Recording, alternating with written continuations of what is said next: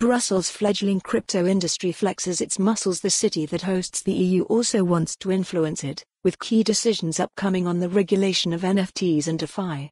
The crypto community and the city of Brussels is attempting to amplify the voice of its fledgling crypto ecosystem, as European Union negotiators reach the closing stages of landmark licensing laws for 27 countries. As capital of Belgium and, in effect, of the European Union, Brussels hosts a small Web3 community that's attempting to get its act together and have its voice heard, as neighboring capitals such as Paris have already done. The inaugural Brussels Blockchain Week, which began Monday, saw repeated vows to not let the current bear market get in the way of optimism about the sector.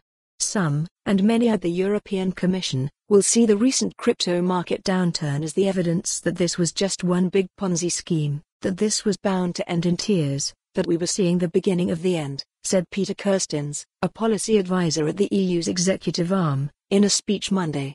I don't see that. Kerstens said that, given the transformational potential of the underlying distributed technology, he personally remained very, very bullish about blockchain, crypto and Web3.